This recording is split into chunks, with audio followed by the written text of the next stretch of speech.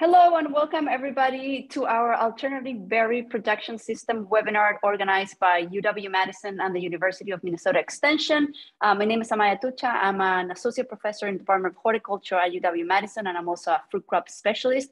And today we're really excited about this webinar on honeyberry production. And we are especially excited and thankful to have Jim Riddle that will be our speaker for today. Jim has been an organic farmer, gardener, inspector, educator, policy analyst, author, speaker, and avid organic eater. Jim was founding chair of the Winona Farmers Market Association and the International Organic Inspector Association, and a co-author of the International Organic Inspection Manual.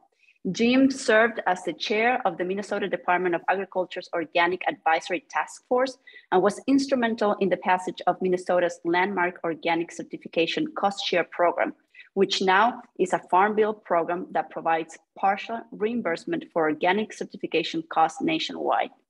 Jim worked for the University of Minnesota as an organic outreach coordinator and as organic research grant coordinator for the Sears Trust. Jim co-owns and operates Blue Fruit Farm, where he and his wife grow blueberries, blackcurrants, elderberry, aronia berries, honeyberries, and more. Jim and Joyce were named the 2019 Moses Organic Farmer of the Year, and in 2013 received the EcoFarm's coveted Cities Award. In 2017, Jim received Beyond Pesticide Dragonfly Award for leading the nation in advancing organic integrity through policy and practice. Jim served on the leadership team of the eOrganic, the National Extension Community of Practice for Organic Agriculture, and was the steering committee chair during the formation of the Organic Farmers Association. Jim is the former chair of the USDA National Organic Standard Board and a leading voice for organic agriculture. We're beyond excited to have you here sharing all your knowledge about honeyberries, and I'm just going to give a couple of instructions to the attendants before we give the microphone to Jim. First of all, if you have any questions, feel free to put them in the chat or the Q&A. I will be monitoring them and we will be asking Jim the questions at the very end so we don't interrupt him. We will have a small little poll at the very end before we start the questions. And I will be adding into the chat some of the links where you can find the recording of this webinar if you want to go back to review some of the information. I would also please ask everybody to stay muted and with their videos off. Thank you, and Jim, go ahead. Okay, thank you, Amaya. I'm trying to share my screen.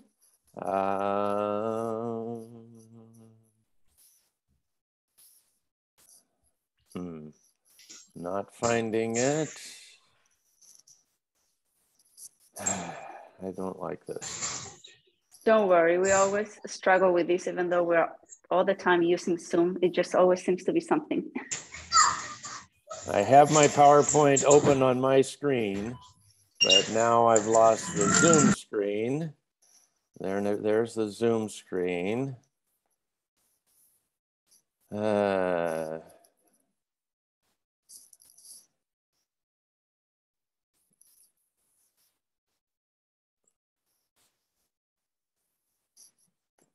Yeah, please bear with me here. This is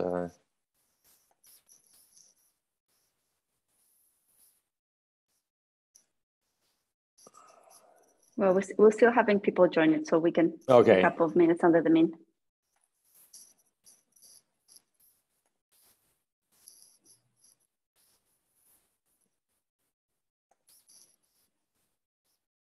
Well, it says participants can now see my screen. Yeah.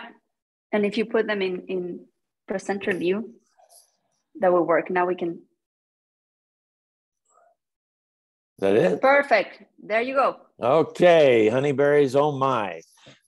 Exactly. So thank you, Amaya, for the introduction, and thank you to the University of Wisconsin and University of Minnesota Extension for inviting me to speak today on honeyberries, which is I think a very exciting fruit to now be able to grow in the upper Midwest.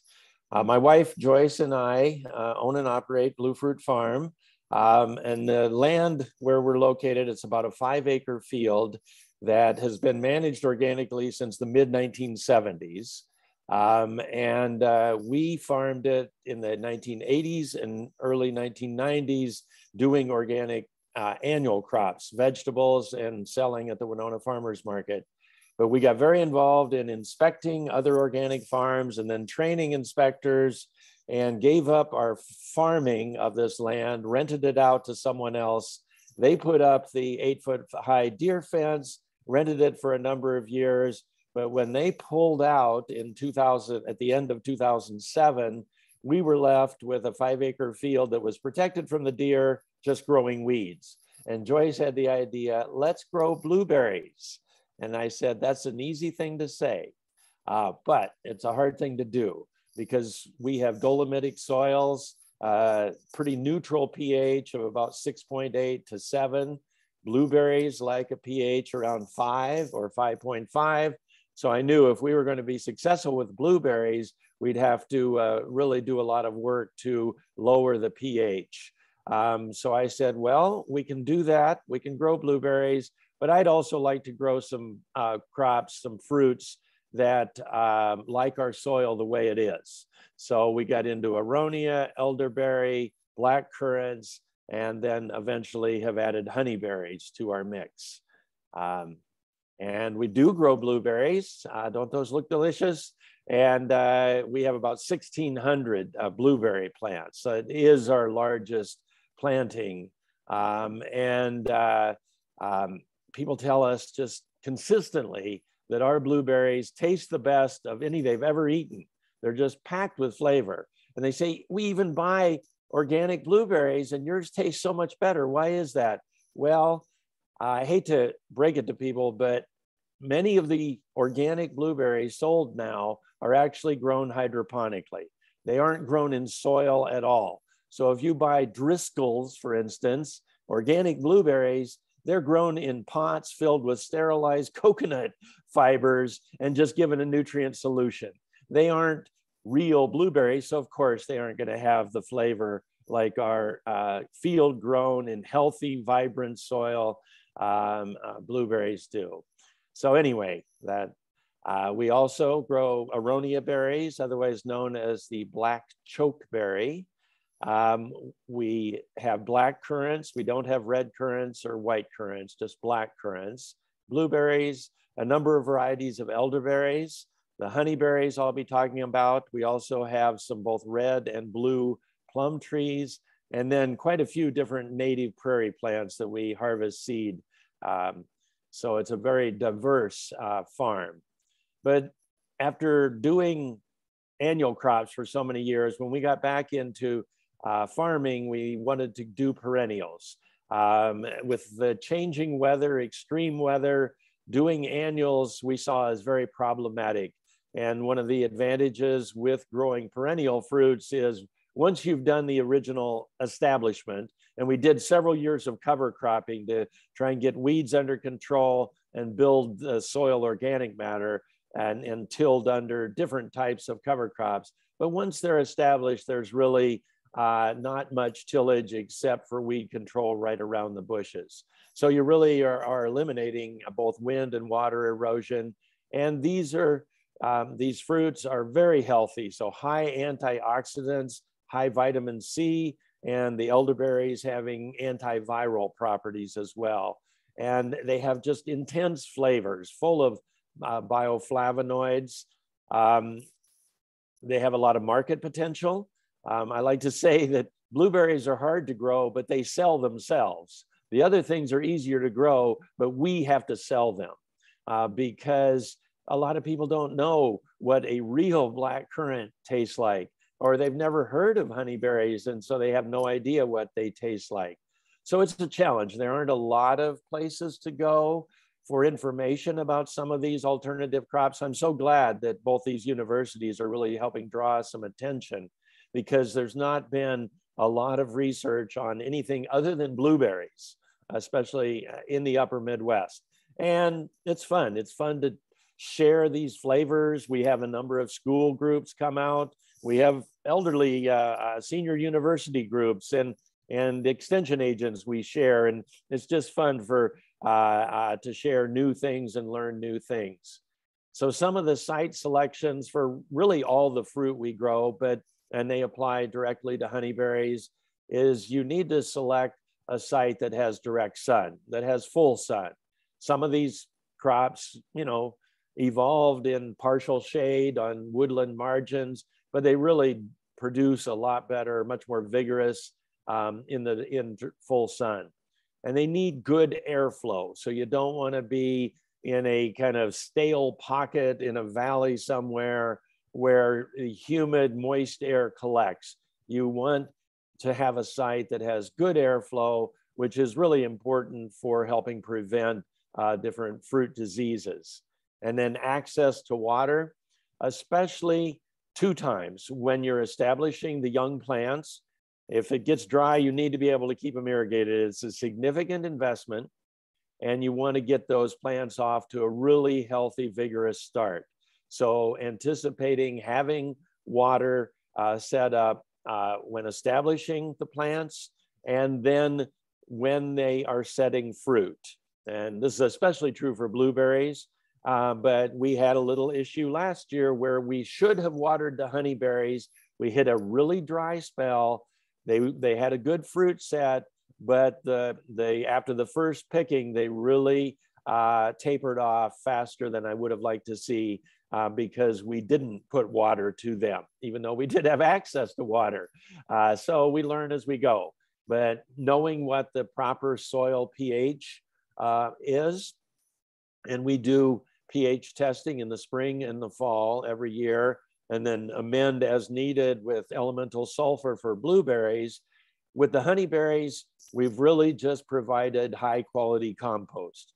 They are much more tolerant of a wider pH range.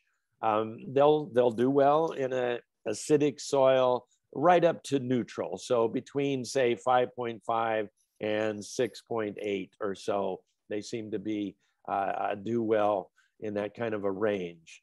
And then you have to protect from pests. You saw in the picture the deer fence. There's also an electric fence for raccoons, and then the bird netting. And I'll talk quite a bit about some of the things we do to protect the fruit from pests.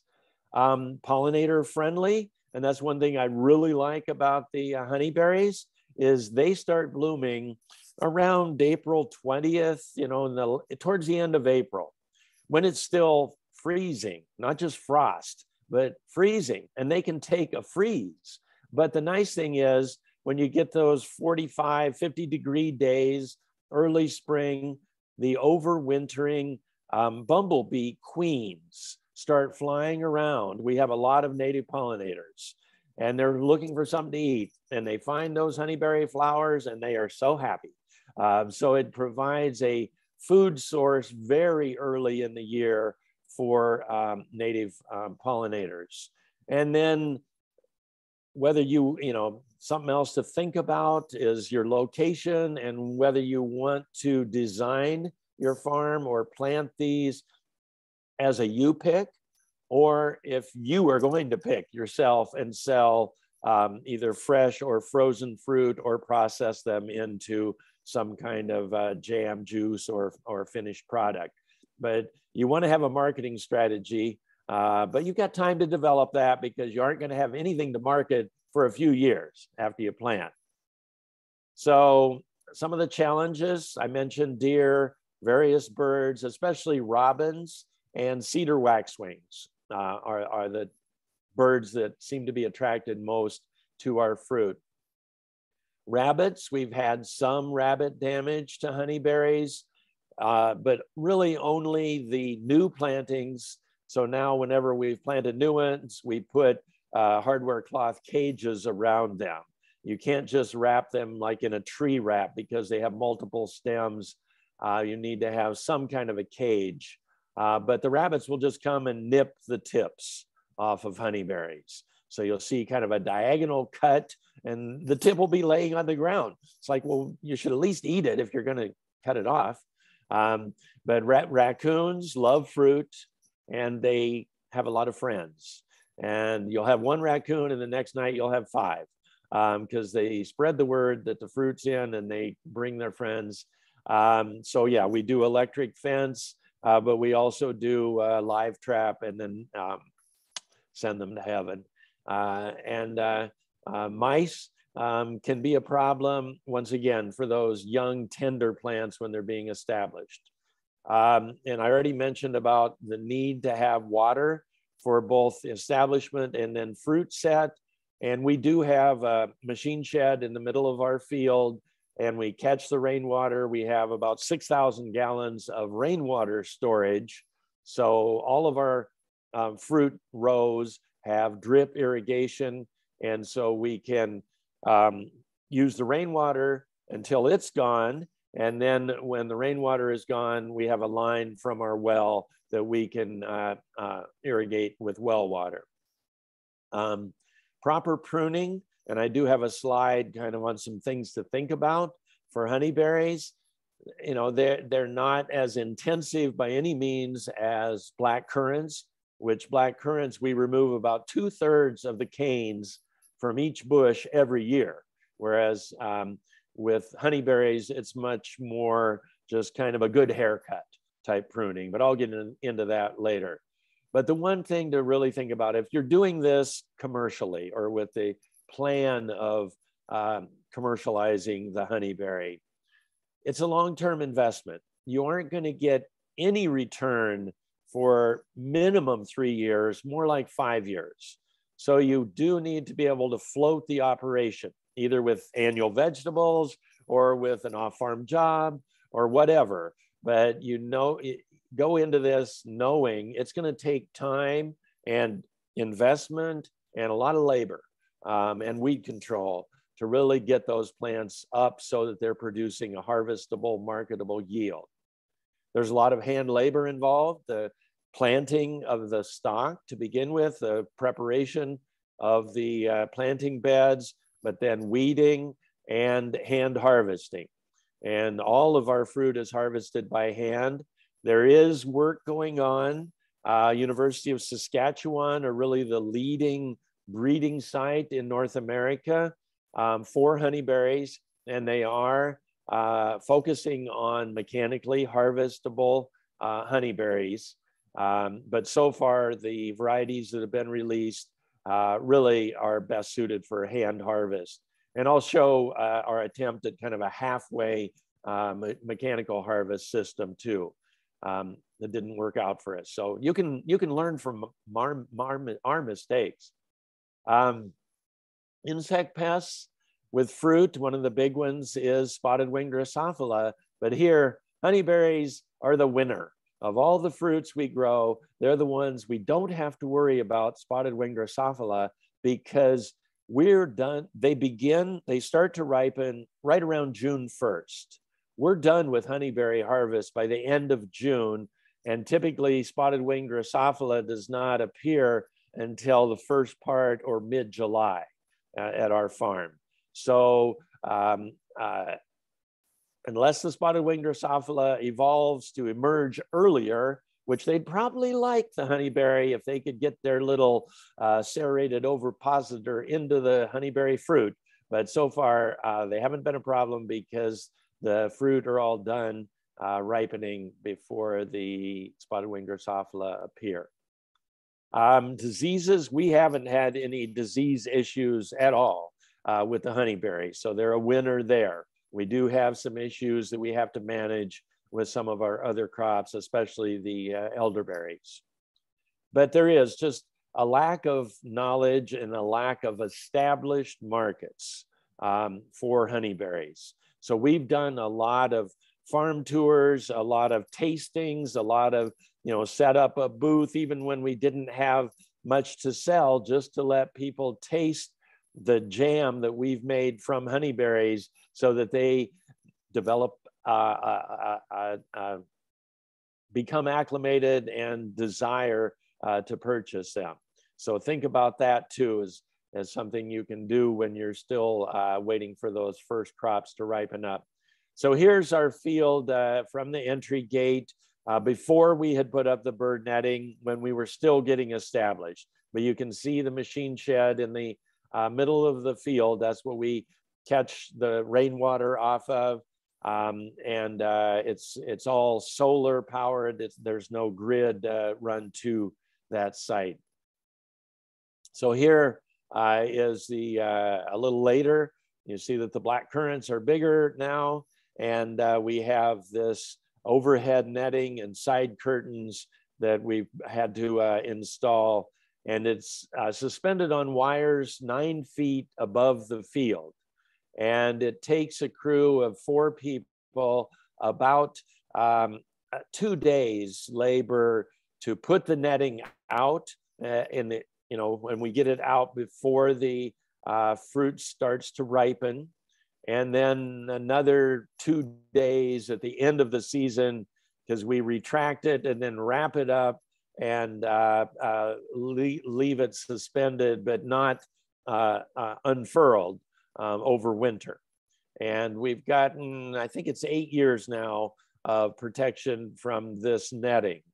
But it is wearing out, and occasionally you get a big windstorm post break. So it's a job, but it saved us thousands of dollars each year in fruit that it's protected. Also, we use a bird guard, which we had this in place before the netting. It has a chip right here that is removable, and it has 9 different sounds on any chip. And so the chip we have is for Midwest vineyard pest birds. And so robins, cedar waxwings are included. So what the chip has is calls of predators, such as the sharp-shinned hawk, and then distress calls of someone torturing robins. No, that's not how they do it, but it's an alarm cry of a robin or a waxwing.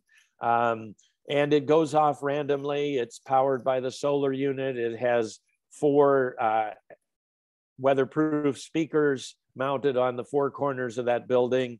And we turn it on whenever we're done for the day. It shuts off at night, has electric eye, comes on first thing in the morning, and then it's pretty obnoxious. So it's like the first thing we shut off when we get into the field, because we can't stand listening to it while we're working there. But it helps, it helps. The other thing we've done is last year, right about this time, March 31st, we mounted on the top of that machine shed a laser unit, and it has its own solar power. So there's a photovoltaic panel. It has its own battery bank down inside the shed. And then on top of it is this laser gun, which looks kind of like a traffic camera. It shoots a green dot that moves up and down the rows, and birds see that laser coming and they see it as a predator. It's not that it blinds them or kills them or harms them in any way. They see this movement coming towards them, and essentially they are trained by the laser that this is an unsafe place to eat. So that's kind of the theory of how it works. This is our farm manager, Ben, and my wife, Joyce, with the guy from the bird control group, learning how to program it. So Ben operates it just from his smartphone, and you can have it just go up and down one row. You can have it circumnavigate the entire field. So we have different programs, like for the 4 rows that have honeyberries in them. Since they're the first fruit to form fruit and ripen, we target them, and we're going to increase how we use it. We had 1 year of experience, and I do want to give credit to the SARE program. We got a SARE grant, as well as the Lake Winds Food Co-op Farmer Field Fund, because it was investment about $12,000 for protecting our 5 acres. So it really wasn't in our cash flow for last year. We couldn't have done it without that grant support.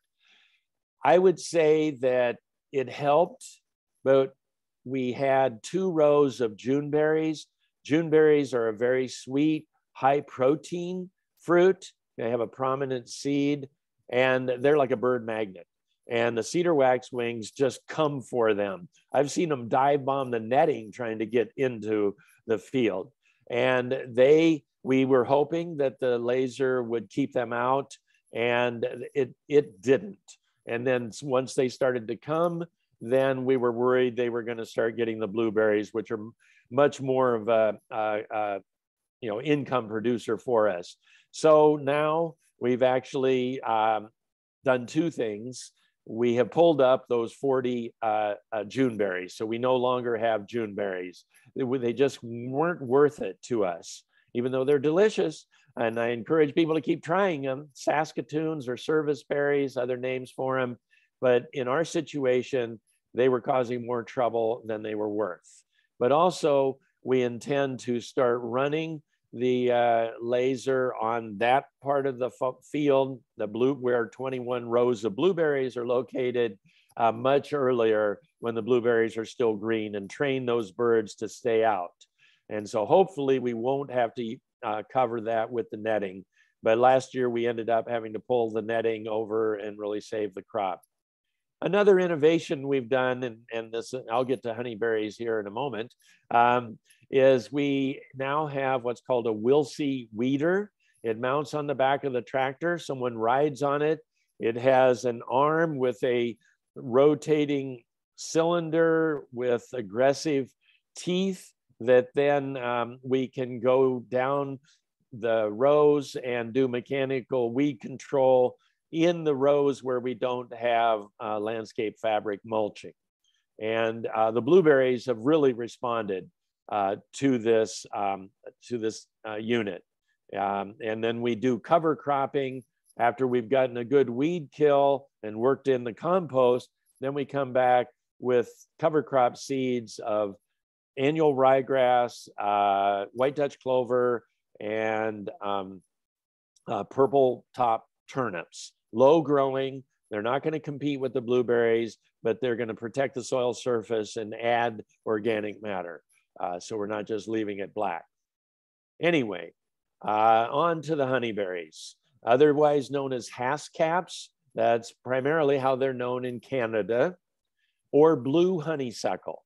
And they're called honeyberry, not because they're as sweet as honey, but because they're in the same genus as the honeysuckle, Lonicera.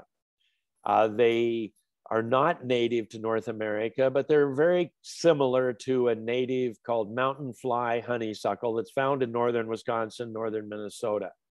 There are quite a few different named varieties, and I'll get into what varieties we're growing, but names like Aurora and Borealis are a couple of them. As I said, they ripen quite early, before strawberries. So that's pretty early, about 2 weeks before strawberries ripen.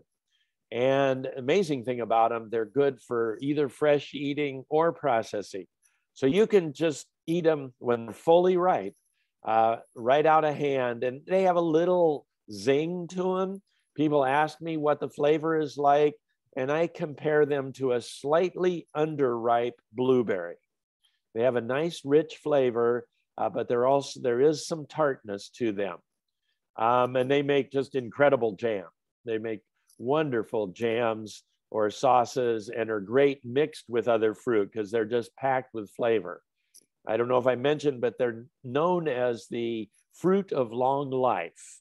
They have the highest antioxidant levels of anything we grow. People think blueberries are high in antioxidants. Well, they pale in comparison to aronia, and aronia pales compared to honeyberry.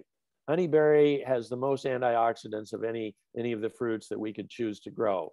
They're very hardy to zone 2. I think it said zone 3, but I found out since even to zone 2. They've been grown for many long time in Siberia and Hokkaido, the North Island of Japan. And they do need a pollinizer, a companion that they aren't self-fertile. So you need another type of honeyberry, a different named variety that flowers during the same window. So there are some varieties that are early, some are mid-season, and some are later. So when you're purchasing your honeyberries, make sure and get 2 plants at the minimum, and make sure that those are compatible pollinizers to one another. And it's not like one is a sacrificial plant that only produces pollen. No, it produces fruit. But if you just have one variety, doesn't matter how many plants you have, you aren't going to have much fruit unless you have a matching pollinizer. And birds do like them, but we haven't had anywhere near the bird pressure on our honeyberries as we do on blueberries, or what we used to on Juneberries. And I think partly, as you'll see when I show pictures, the fruit is inside the bush. It's not just sitting out there prominent like it is on those other fruits. So they're a little harder to get to, I think, for birds, or they don't see them as easily when they're flying by. And as I mentioned earlier, rabbits can cause damage to young plants during establishment. But very flavorful, very high in antioxidants. So here's a young bush. This is the 2nd year after planting, and they will flower in their 2nd year and start producing a few fruits. But it's really by the 3rd year is when you'll start to get some kind of a yield, maybe not enough to market, but you should start to get a significant yield by year 3. So here's a 3-year-old plant just starting to flower. And like I said, they'll flower. You can see dandelions are blooming in the background. That's the time of year they'll be flowering, when you still will get frosts, and even we've had them covered with snow when they're flowering, and they don't seem to care. So very hardy, and even when the flowers. So there's a closer up picture. You can see they're fairly prominent, showy flowers, and have a lot of pollen, which I think those, here's one of the bumblebees working that. I just love to be up in the field when they're blooming. That's coming up in a few weeks, and watch those overwintering queen bumblebees. They're just like dancing with the light. They're so excited to have something to be gathering both pollen and nectar from in large quantities at that time of year. So the varieties we grow, Aurora, Borealis, Beauty, Cinderella, Tundra, Berry Blue, and Bluebird. Now, when we first thought of getting into honeyberries, we got about, I think, 4 plants of each variety of Bluebird, Berry Blue, Tundra, and Borealis, and 2 other varieties I will mention in a moment. And we just wanted to, see what they were like. We didn't want to put in, an acre or even a 400-foot row. We just wanted to check out these different varieties and see which ones perform. Tundra and Borealis are very similar to one another. They're the earliest. Tundra is the earliest ripening of those, and it has kind of a firmer fruit, but they're smaller. Aurora is a matching pollinizer to Borealis and Tundra, but it has a much longer, bigger fruit. So we've put in more Aurora. Cinderella is very similar to the Aurora, and Beauty are a later variety that is one of those that's maybe being bred for possible mechanical harvest. They're more kind of a fleshy fruit, not as juicy. Berry Blue and Bluebird, we didn't buy any more. We just have, I think maybe it is 2 of each of those. They're much more upright plants, whereas Tundra, Borealis, these others are round. They're like 6 foot tall and 6 foot wide when they're mature. The Berry Blue and Bluebird have smaller, elongated fruit, and the bushes themselves are much taller in habit. And weren't exactly what we were looking for, but they still produce good quality fruit. There are 2 varieties that we don't grow anymore. We had 2 plants each.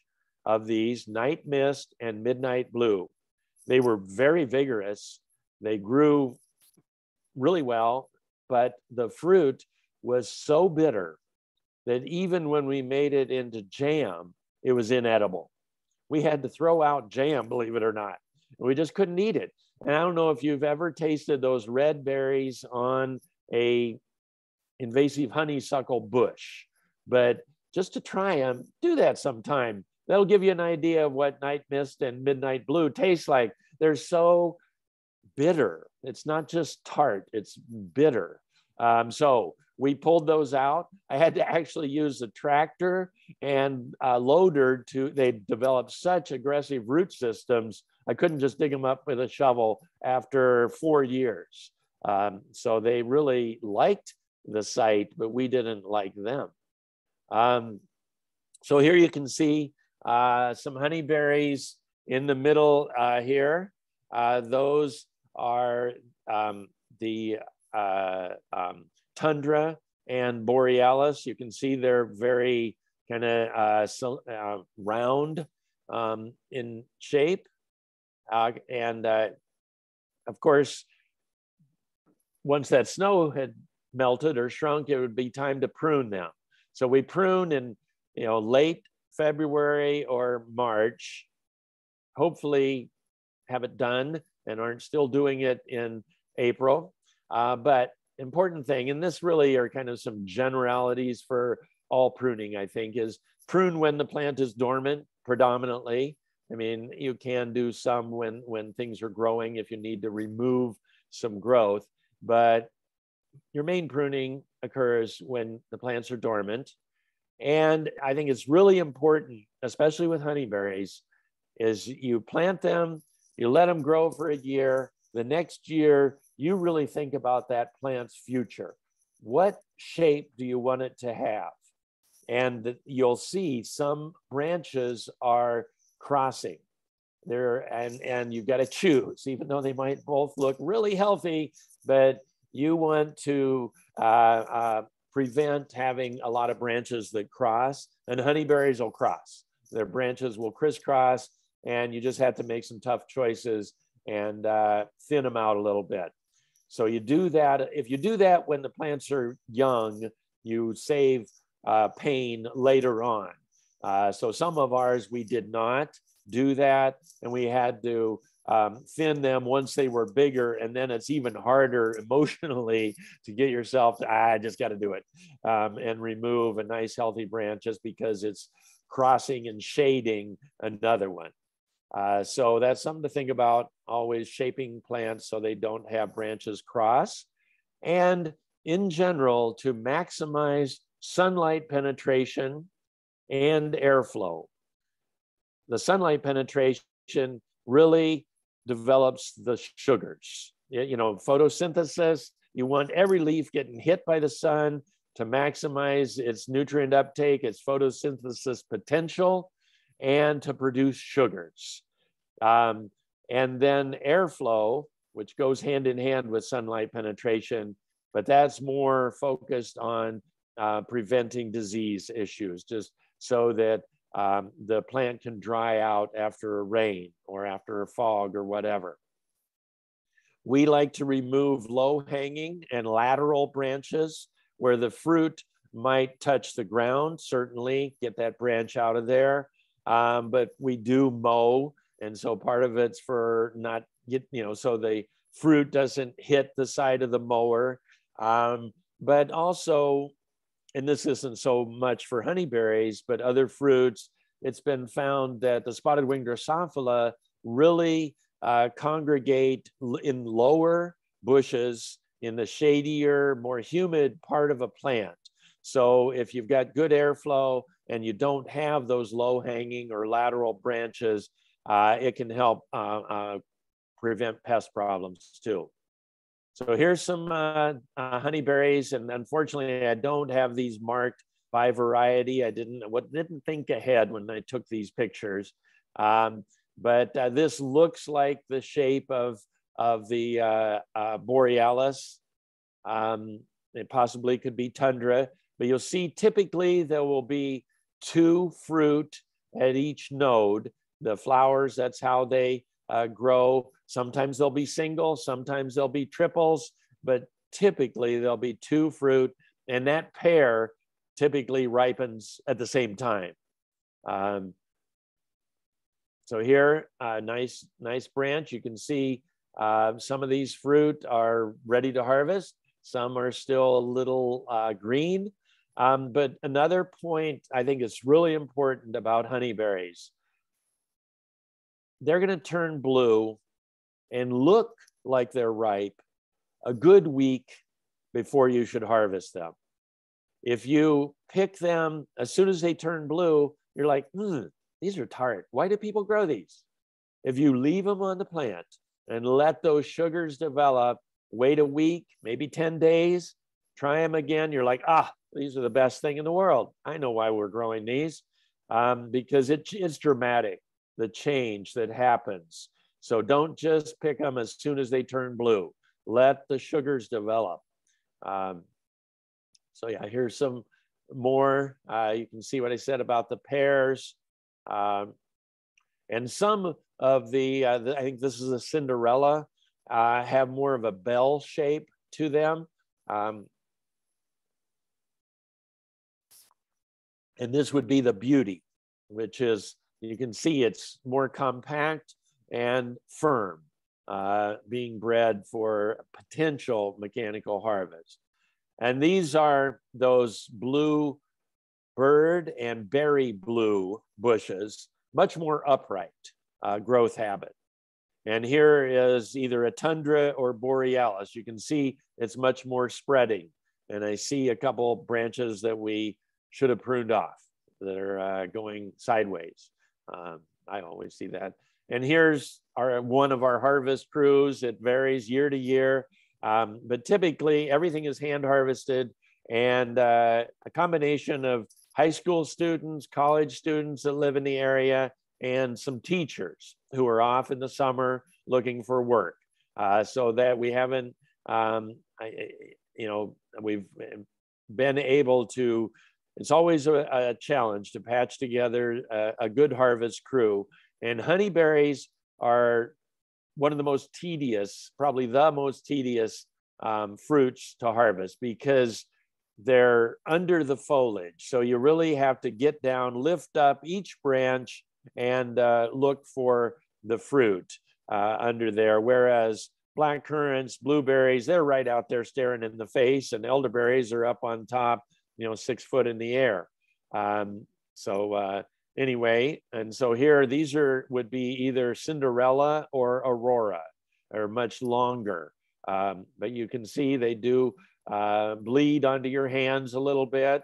And we really try to harvest the fruit and instruct all of our pickers to detach the little stem. You twist it just a little, or kind of snap it as you pick it. It's gentle touch, but to get that stem to stay on the bush and not come with the fruit.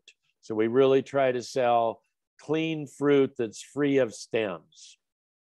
So here was an investment we made in what was called the wax wing harvester. And this device would, you push it down the rows, someone has to pick up those trays, and then you pull them together with a bush just standing right in the middle of the trays. And the thought and the way that University of Saskatchewan is doing it is then they would vibrate, either shake by hand, or they had a machine to shake the bush, and the fruit that's ripe would fall off in these trays. You lift the trays and dump the fruit into those totes that are sitting in back. We tried this, and we got over half the fruit that fell off was green. And so we were not just creating a problem for ourselves of having to sort that out, but we were damaging our production, because those weren't marketable at all, and that was fruit that would have ripened. we just couldn't get the system to work for us. And so we did sell it. We no longer have that unit, but maybe it works for certain varieties or certain situations, but it did not work for us. The thing we bought with it at the same time was a berry cleaner. So here it's pictured, and Katie is pouring fruit. These aren't honeyberries. They look like probably blueberries, maybe black currants. And there's a stainless steel hardware cloth screen. You adjust the angle, and then there's a very strong vacuum set up. So small debris falls through into a red tray of waste. The good fruit slowly makes its way down the incline and into this tray, and then leaves or any kind of light debris gets sucked off into a collection bag.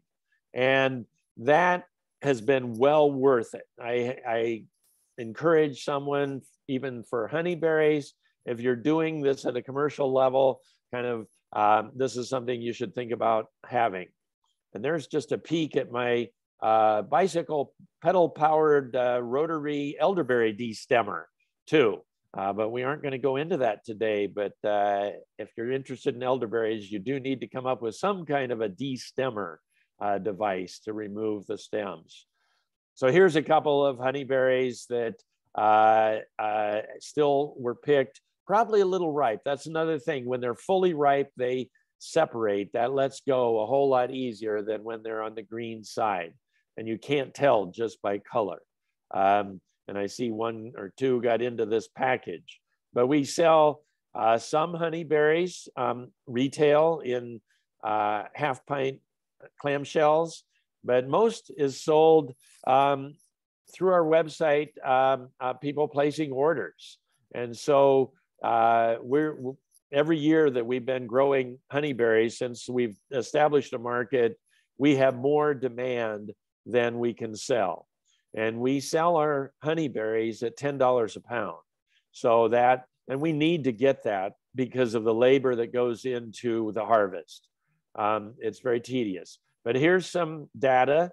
Our 2018 honeyberry yield, we got 186 pounds from 52 plants. They were about 5 years older. So we were getting about 3.6 pounds per plant. It'd be nice. We should be looking at 6 to 8 pounds per plant, maybe even up to 10, but that would be a target.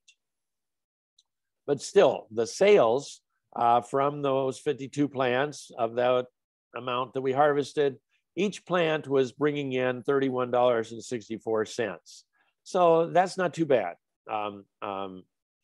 And then our yield the next year, or 2 years later in 2020, was increasing because the plants were getting older, 361 pounds. So each plant was yielding $64.52 worth of fruit that was sold from it.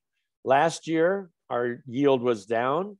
And I'm not including, we have about 100 more honeyberry plants that are younger, that are 3 and 4 years older. So I'm not including those here. But like I said, we hit a bone dry spell right as they were starting to ripen. We thought the fruit set had already happened. We didn't worry about irrigating. We should have. And I think that accounts for the drop in the yield. But still, they were bringing in over $40 a plant. So that's not bad. And then we do make use of Minnesota's cottage food law for home canning of both different jams and juices. We haven't had enough honeyberries to try juicing them. I think they'd make incredible, powerful juice, but we haven't had enough for that. But we make some jams from them, or mix them like with blueberries to make a honey blue, which is just out of this world good. And we sell mostly from the farm or people placing orders on our barn to door website system. But we do a regional food event in Rochester, Minnesota called feast, which is in early December. This was before COVID, but you can see people just lined up to taste the jams, and just a very fun way to expose people to the unusual fruits we grow. We also have hosted a number of different farm tours, field days, helps other growers see what we're doing, learn from our mistakes, but also get a lot of potential buyers, people that are customers that want to come and experience the farm and try the different fruits we grow. So I think that's something to think about when you're doing alternative fruits, is you've got to put time and effort into educating people. So we also, I just want to mention the native prairie species that we have. They're really great for pollinators and predators, beneficial insects. The seed has high value. It's hand harvested, and then we market the seed through Prairie Moon Nursery, which is just located about a mile from our farm or less. But here's Joyce out in one of the prairie fields.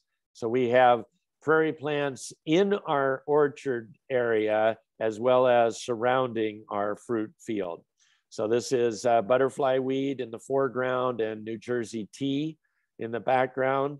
In amongst all those plum trees, we planted hairy mountain mint, which is just like a bee and butterfly magnet. They love the hairy mountain mint, and it blooms later in the summer. So it's providing a food source to help the pollinators build up their food reserves. This is New Jersey tea. As it's getting close to harvest, those will turn black when the seed is ready to harvest. Butterfly weed, it's in the milkweed family. So you see those pods look a lot like a common milkweed. Here's a butterfly on the butterfly weed and a bumblebee. And then a monarch butterfly caterpillar just beginning to form the chrysalis on a leaf of one of the butterfly weeds. We also leave and sometimes even harvest the pods of common milkweed, which is another food source. The monarchs only eat, the larvae only eat the milkweed family. So there's one of the adults even getting nectar from a milkweed flower. Also anise hyssop, bees love that one. And here is showy goldenrod, just covered with the native bumblebees. We're certified organic by MOSA, and then we participate in the Minnesota Grown's organic labeling program.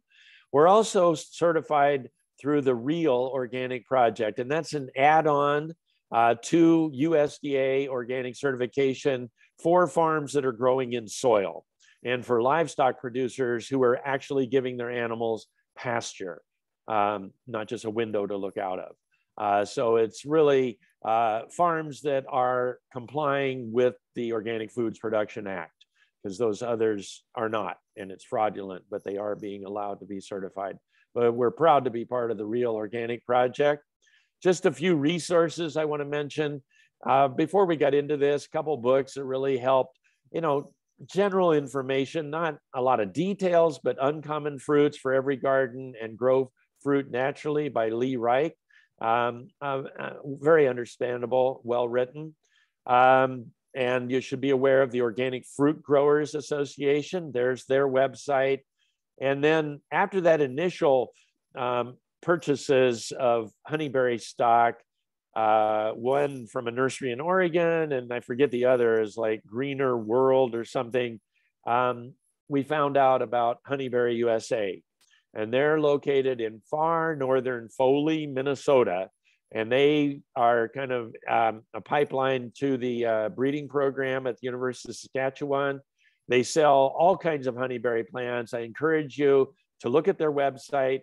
They have good descriptions of each of the varieties. They say what is the compatible pollinizer or different varieties that accompany those. And they sell more than just honeyberry nursery stock. We are not a nursery, but they are. So they have currants and elderberries, honeyberries, those sour cherries, lots of other things.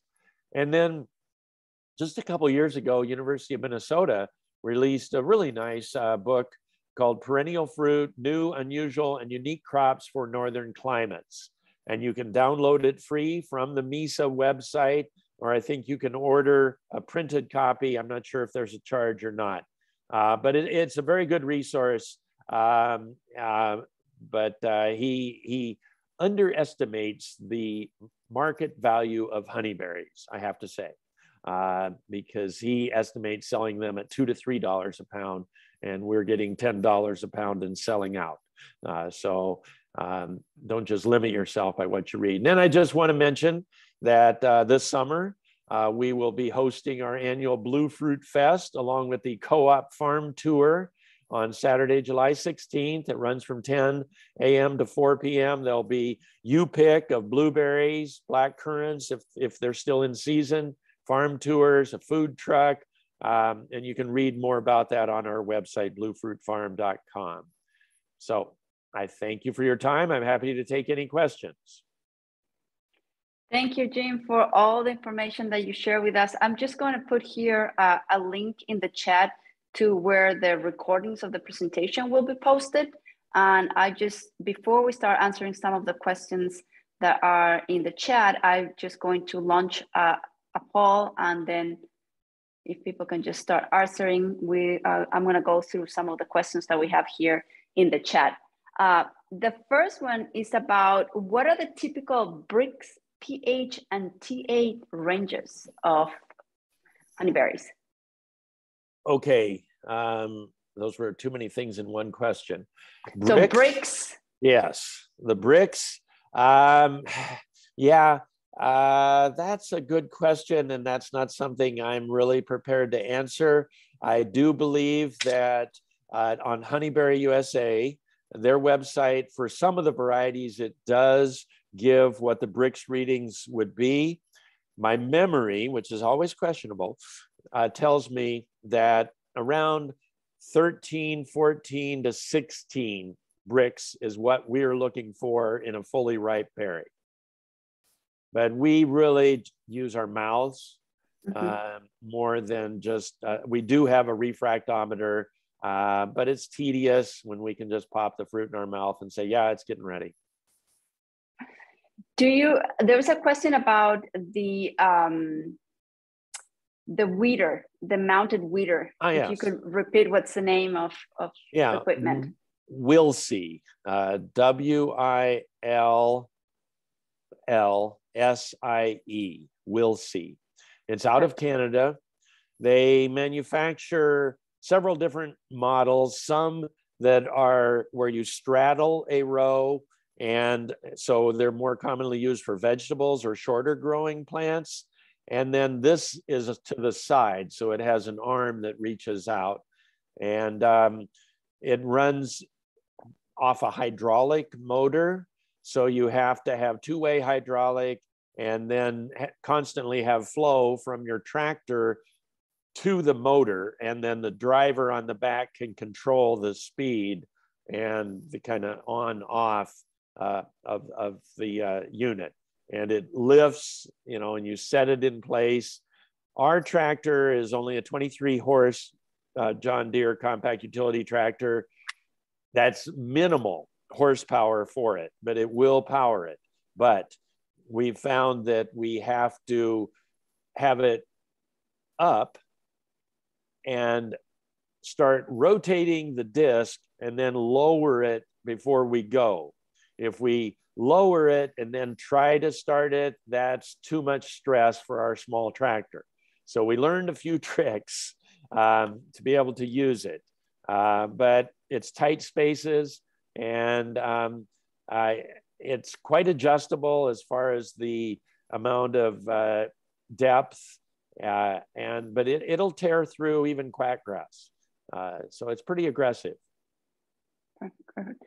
There's another question about nurseries to get the plants, and you did mention the Honeyberry US, and somebody actually did post the link there in the chat. Do you have any other recommendations about other nurseries where you can get some plants? Well, we did, now places like Fleet Farm are carrying them, or just your average nursery where they sell apple trees, pear trees, grapevines. Now they are carrying honeyberry plants. But, do your research. And none of those kind of places are going to make sure you buy a companion pollinizer, for instance. They'll sell you all one variety. Maybe that's all they got, So at least go to that Honeyberry USA website and learn. It's a great place to learn, even if you don't order from them. But yeah, you can buy them retail at a lot of nurseries these days, but it's not near the selection. And it's not some of the newer releases coming out of University of Saskatchewan. We did get, Rolling River Nursery in Oregon is where we got some of that first stock. But when you can get them here grown in the Midwest, they're going to be much more well adapted, I think, and you're supporting local businesses. Great. There's a question about if you have grown indigo jam, and if so, how does it compare to Borealis and Tundra? Yeah, we have not. So okay. It sounds good. And if I were planting more, it would be in my next order, but our farm is full. So yeah, I would give it a try. It looks good. Any recommendations about soil texture / drainage preference for honeyberries? Yeah, well-drained soil. So a silt loam with as much organic matter as you can get in it. If you can get organic matter levels of 5%, that'd be great. So if you've got a sandy soil, you've got to add a lot more organic matter to help hold moisture. The honeyberry plants, they don't grow in a swamp. They do well in a well-drained type soil. They aren't going to, do well if their feet are wet all the time. Perfect. Any information that you could share about diseases on specific varieties? Yeah, well, like I said, we haven't had disease issues, so knock on wood there. The one thing that does happen is after harvest, the plants have done, they've done their job, and they start to look kind of ragged. They will get a dusty, what looks kind of like powdery mildew, but it's not. They just look kind of dusty. They aren't vigorous. They aren't putting on a lot of new growth. It seems like the new growth is happening at the same time they're producing fruit early, and then they just kind of start going dormant, say by August. They're just kind of there.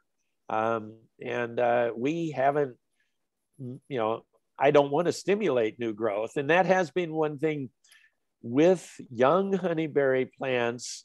When they lose their leaves, go dormant in the fall, you get cold weather, but then you get a late, warm spell, they will start blossoming in the fall. They get confused, and it doesn't seem to hurt them, but we have seen some of that happen. But it's really only the young plants. I think once they get established, then when they go dormant, they stay dormant. Perfect. And we have a ton of questions, but another question I thought is important, and you didn't refer to this, is any recommendations for planting density and space between the rows and in the tree row? Yeah, great question. I should have covered that. They're, like I said, they're around 6 feet wide, each bush. And so you want spacing at least 6 feet between plants. And even that, as they grow, they're going to crowd and almost become a hedge. So it all depends. Do you want to harvest a hedge, or do you want to harvest individual bushes?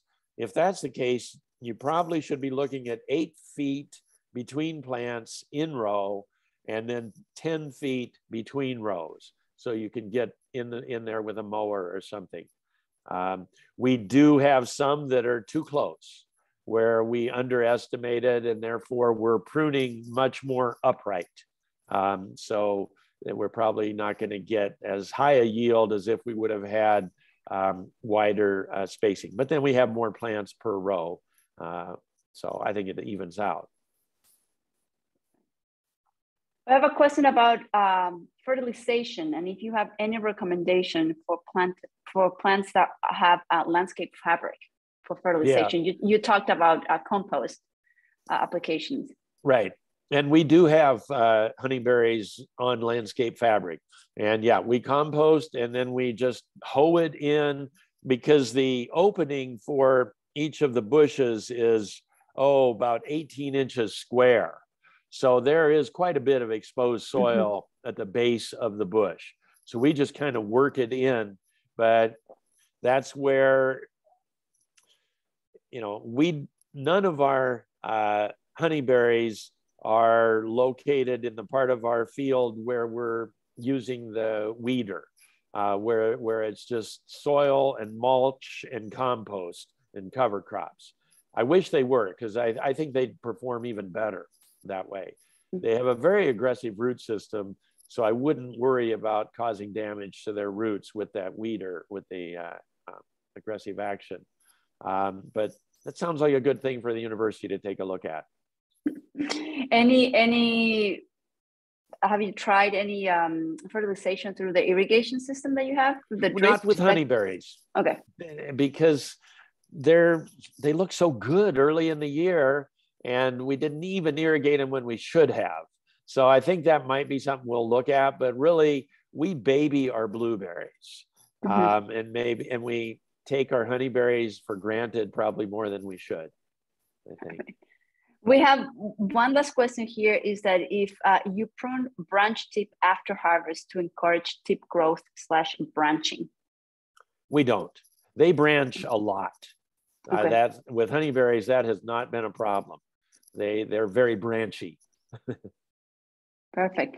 Well, I think that those are all the questions that we have. We are about 8 minutes past the hour.